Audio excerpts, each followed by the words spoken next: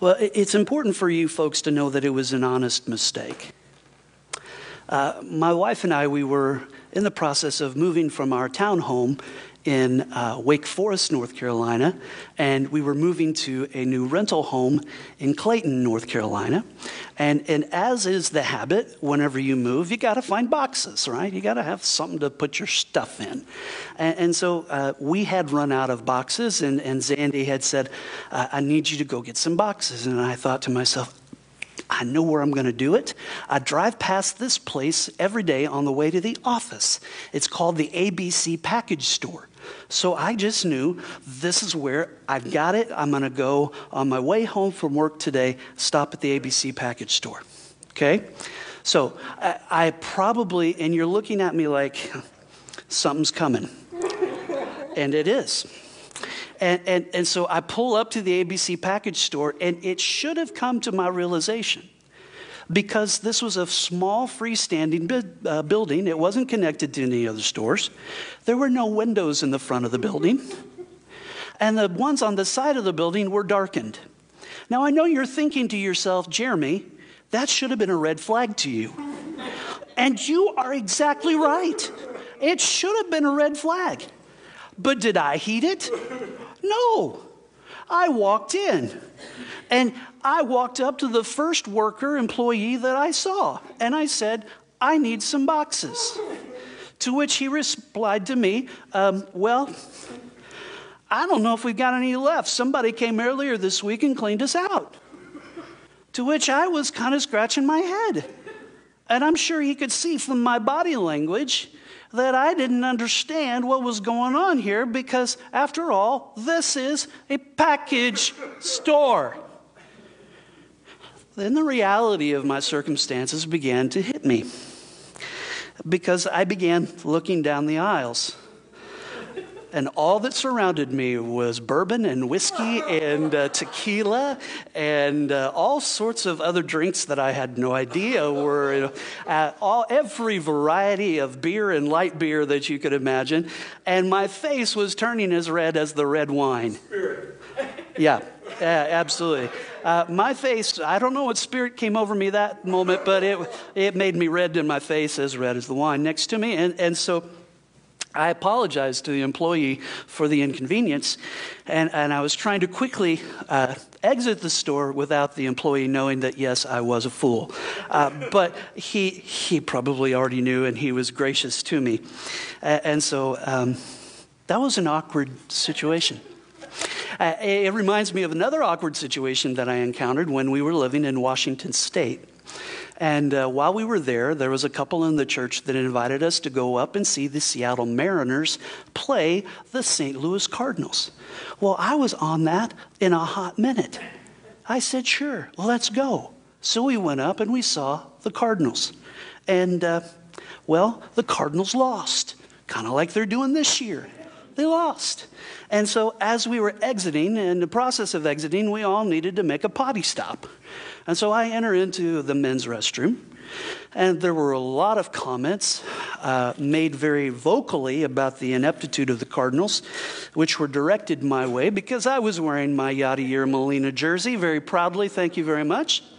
And I was prepared for that because I knew I was going into hostile territory. But what I was not prepared for was the inebriated guy who came up right behind me, proceeded to turn to the side, unzip his zipper, and urinated in the trash can while I was waiting for the next urinal. Awkward. And so, one of the things that I have discovered throughout the years is that having an honest and charitable and respectful conversation about the use of alcohol, especially among Christians, it's awkward. We tend to back away from it and from the topic, kind of like I did in the ABC Package Store. And then when it does come up, we're kind of shocked, like the guy next to me who urinated in the trash can. So again, in going places where angels fear to tread, we're going to look at another elephant in the room today. We're going to look at alcohol and the church. But before we get started, I need to admit to you a couple of things. Number one, I need to admit to you my bias because I'm not a drinker. I never have been, and I don't plan on starting anytime soon. And the second thing I need to admit to you is a statement of transparency, and that's simply this. I cannot make a case for total abstinence from the use of alcohol by merely quoting to you a couple of passages of Scripture. I can't do it.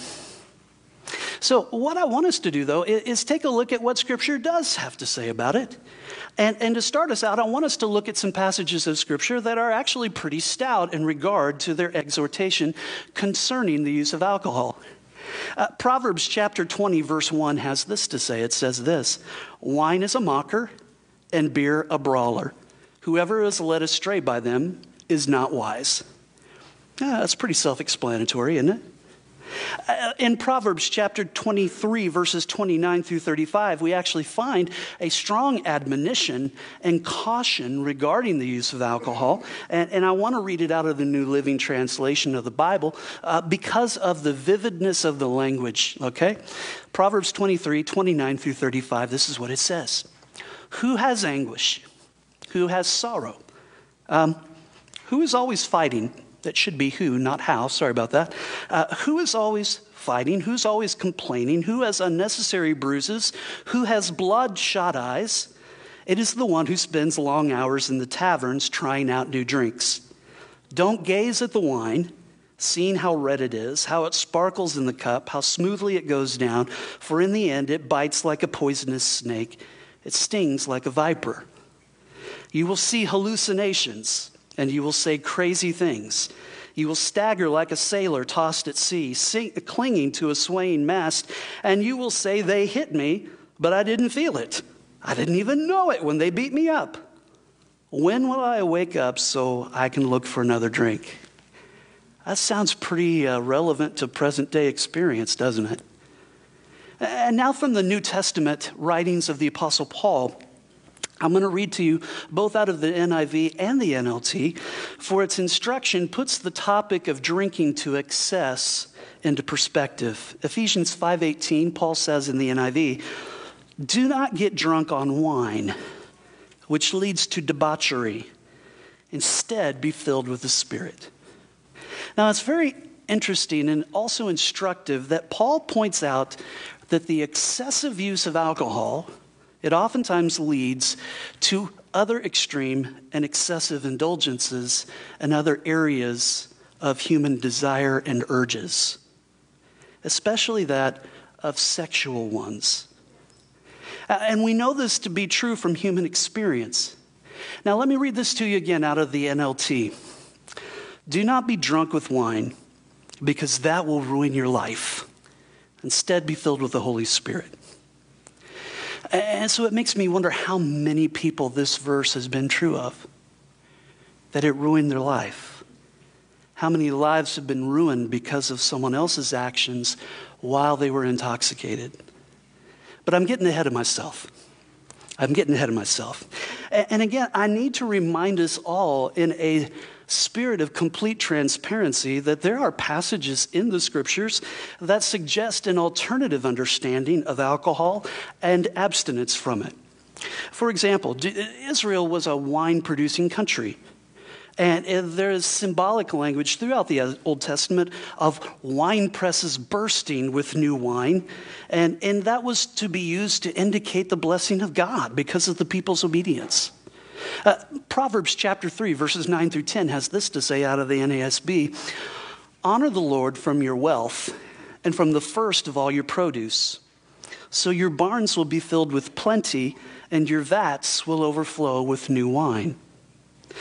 If I take you to Deuteronomy chapter 7, verses 12 through 13, you find this. "Then it shall come about, because you listen to these judgments and keep and do them, that the Lord will bless the fruit of your womb and the fruit of your ground, your grain and your new wine." Now, in Deuteronomy chapter 12, verse 17, and Nehemiah chapter 13, verse 5, wine is actually part of the tithe. And in Psalm 104, verses 14 through 15, the psalmist shares that he actually gives thanks to God for causing the grass to grow for the cattle and vegetation for the labor of man, so that he may bring forth food from the earth and wine which makes man's heart glad. Now, I also need to tell you that there are other passages from the New Testament as well. In the New Testament, the Apostle Paul gives the following medical advice to his protege Timothy when he says, "No longer drink water exclusively, but use a little wine for the sake of your stomach and your frequent ailments." There's other realities that I have to take into consideration. Jesus' first miracle was turning water into wine at Cana. I can't get around that. The communion cup of the New Testament was not Welch's grape juice. Okay? So the biblical record, if we go through it, I believe is pretty clear. Drunkenness is a sin and is strongly prohibited in Scripture.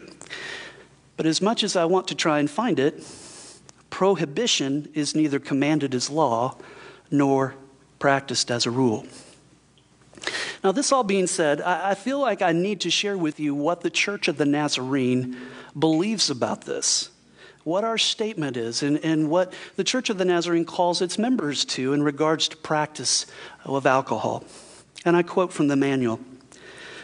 "In light of the Holy Scriptures and human experience concerning the ruinous consequences of the use of alcohol as a beverage, and in light of the findings of medical science regarding the detrimental effect of both alcohol and tobacco to the body and mind, as a community of faith committed to the pursuit of a holy life, our position in practice is abstinence rather than moderation. Holy Scripture teaches that our body is the temple of the Holy Spirit. With loving regard for ourselves and others, we call our people to total abstinence from all intoxicants." All right. I told you I was diving into the deep end of the pool, didn't I? Where angels fear to tread. So why the call to total abstinence? Well, one reason would be because there is a recognizable difference in the alcohol of our day compared to that of the days of Scripture. Just being real, our proofing power in the distillery is much higher and much more potent. It would have taken longer for the alcohol of the day to reach that point.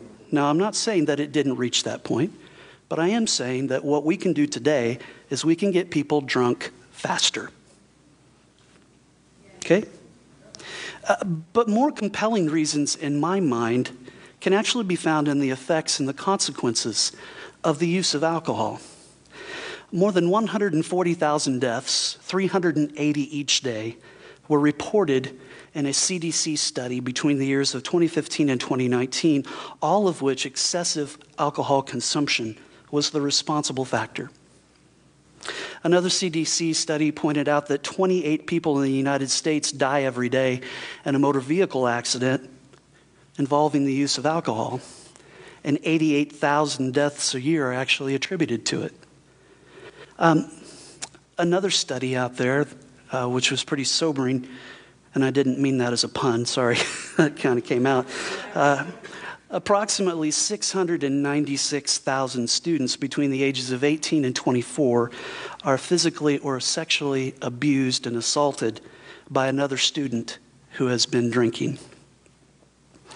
Another CDC study, excessive alcohol consumption actually cost the United States of America approximately $223 billion in revenue in lost production.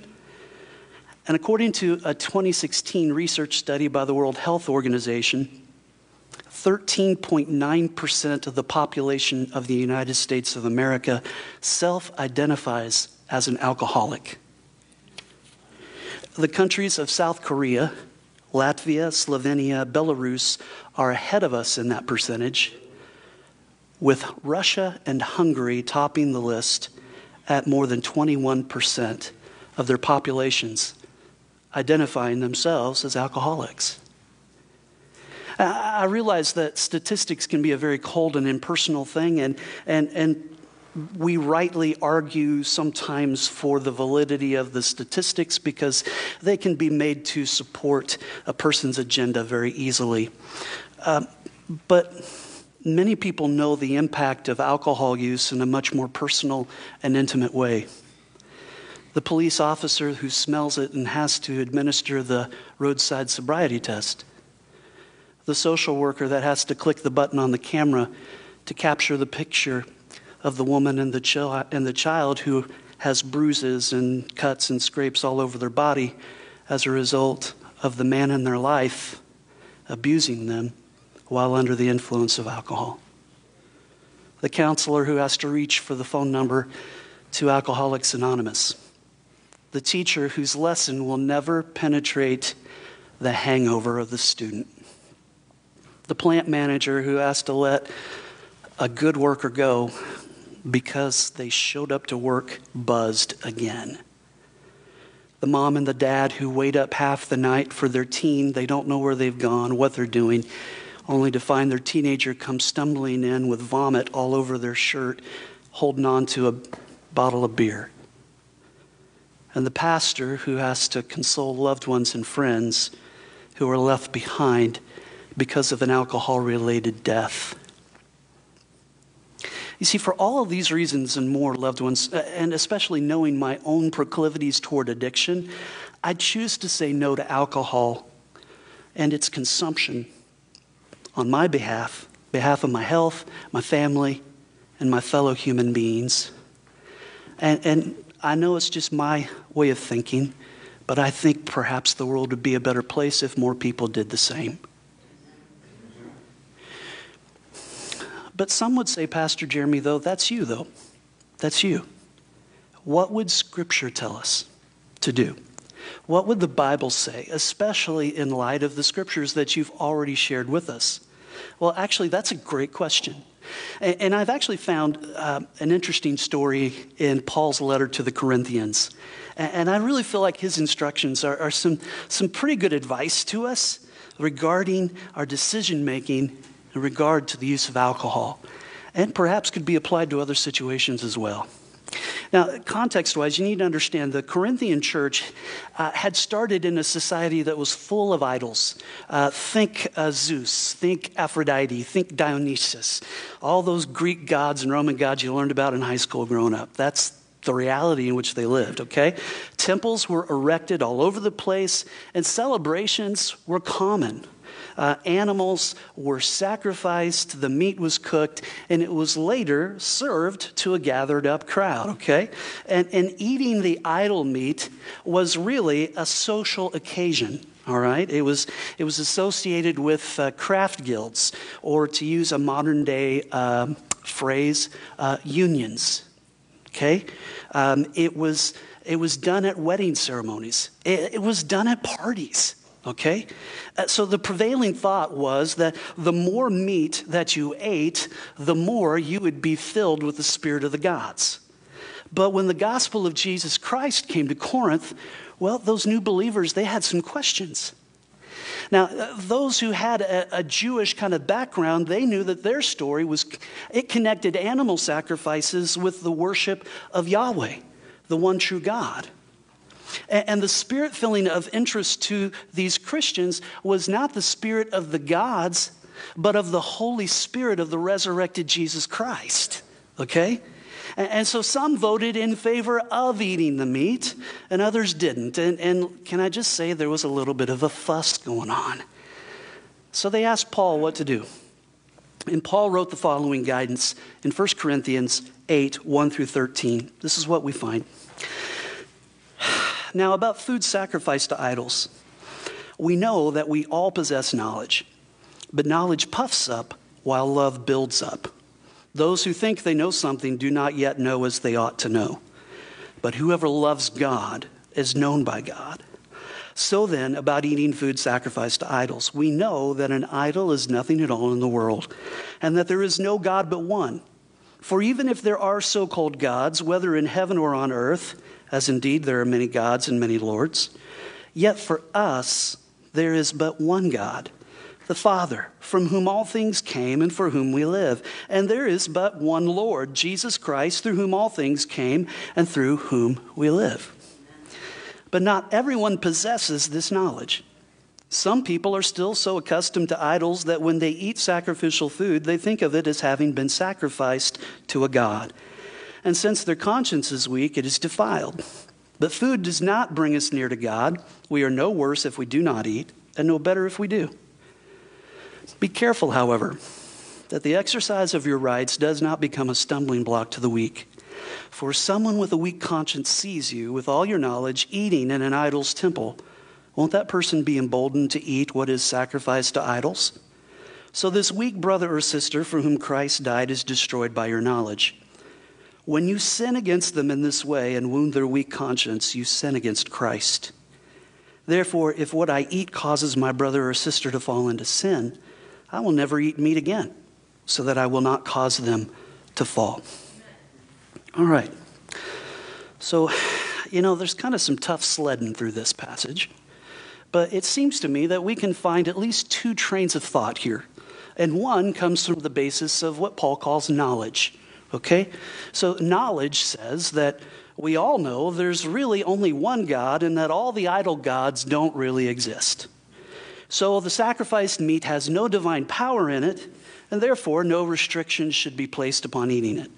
Furthermore, this knowledge allows us to handle the issue without violating our conscience or our faith in Christ. And when you apply this knowledge to the issue of alcohol, it could be argued that while knowing the potential for damage from drinking alcohol, we have sufficient knowledge to handle the practice. Therefore, we will drink responsibly and not harm others with our practice. Train of thought number one, knowledge. But Paul brings up a second train of thought, that of love. This is what he says.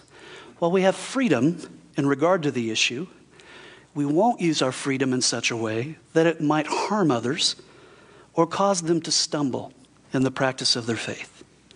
And in verse 12, we find that we do not want to sin against the members of our family and wound their consciences. Okay, so this is Paul's main thrust or big idea, if you will, regarding the issue of eating meat sacrificed to idols. And I know this is so exciting, but we'll get to the application here pretty soon. So knowledge has the tendency to puff a person up with pride, while love has the tendency to build us up and build others up in the character of Christ. Knowledge that leads to pride can harm other people. Love proactively takes other people into consideration and restrains personal freedom for the sake of our love for them. Now, knowledge that leads to pride can be used to rationalize our personal behavior on the basis of our rights. And so, acts of self-denial, though, can be rooted in a Christ-like ethic and love designed to protect others and build others up in love. Okay? So, given this understanding, the question of drinking alcohol could be posed like this: will I use my freedom to drink and do as I please? Or will I limit my freedom for the sake of loving others? Now, Paul, he continues his train of thought in chapter 10 of 1 Corinthians, and I want to pick it up in verse 23. 1 Corinthians 10, beginning at verse 23. Paul says, I have the right to do anything, you say, but not everything is beneficial. I have the right to do anything, but not everything's constructive. No one should seek their own good, but the good of others. Eat anything sold in the meat market without raising questions of conscience, for the earth is the Lord's and everything in it. If an unbeliever invites you to a meal and you want to go, eat whatever's put before you without raising questions of conscience. But if someone says to you, this has been offered in sacrifice, then don't eat it, both for the sake of the one who told you and for the sake of conscience. I'm not referring to the other person's conscience. I'm referring to the other person's conscience, not yours. For why is my freedom being judged by another's conscience? If I take part in the meal with thanksgiving, why am I denounced because of something I thank God for? And Paul gets to the crux of the matter. Whether you eat or drink, or whatever you do, do it all for the glory of God. Do not cause anyone to stumble, whether Jews, Greeks, or the church of God, even as I try to please everyone in every way. For I am not seeking my own good, but the good of many, so that they may be saved. I think it is a fair conclusion to derive from all this that Paul is trying to help us understand the need that our call is to act in the best interests of others, not just ourselves. And this means that the one who recognizes the harm being done to others by eating the sacrificial meat will not eat it, and the one offended by eating the sacrificial meat will not demand abstinence for those who eat with a clear conscience. And translated to alcohol, what this could mean is that those who abstain from drinking will not pass judgment on brothers and sisters in Christ who do. And those who see the harm that is done to others by the use of alcohol may, out of love, choose not to drink and not have judgment passed on them for doing so. Everybody still with me? Okay. I told you this is tough sledding.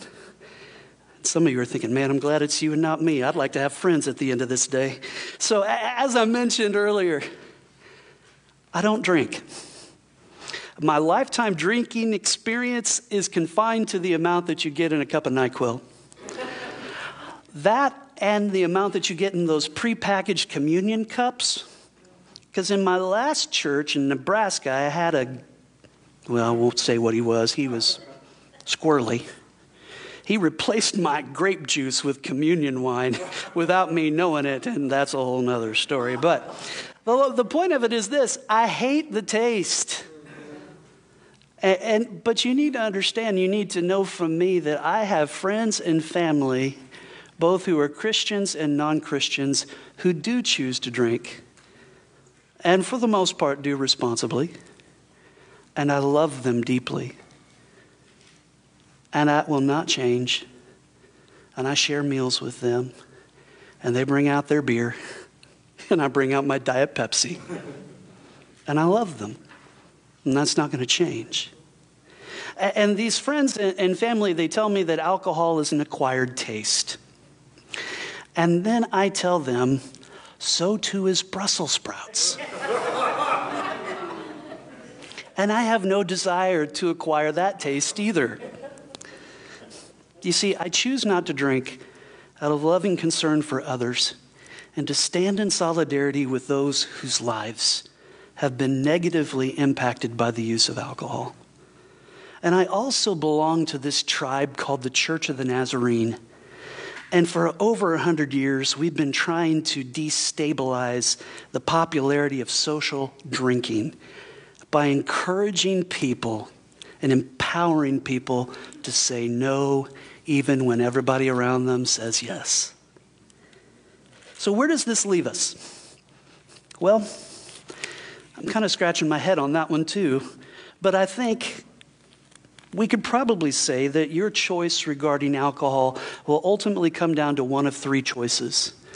Number one, if you have no relationship with God or a very small relationship with God, you will likely do as you please.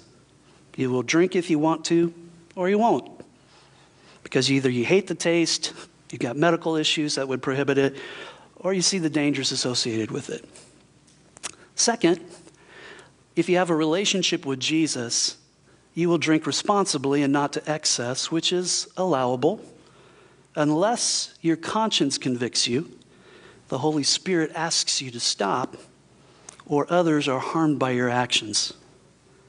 Or number three, you have a personal relationship with Jesus and you choose not to drink out of an act of love for God, for others. Now, here's the deal, folks. I realize that in a message like this, I have not considered everybody's perspective, nor have I been able to give a valid attention to all of the issues at play, okay? And those are valid points that many of you would say, but Pastor, did you consider this? Or Pastor, have you thought about this? Or Pastor, what about this?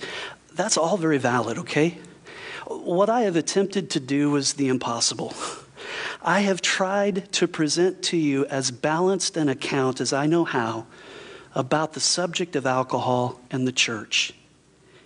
And now that I've done that, I want to give you some pastoral thoughts that come from my heart to you, okay? To those of you who drink, I would tell you, be alert. When it comes to all forms of sin and evil, Scripture's position, well, it's not moderation, okay? It provides us no position for moderation. And human experience bears witness that those things have been a next step for many after the consumption of alcohol due to the breakdown of inhibitions and altered mental state. There have been many in my ministry, and I know Dr. Nash could say the same thing. Many who were going to just have one drink, and before they knew it, their lives and the lives of others were forever changed.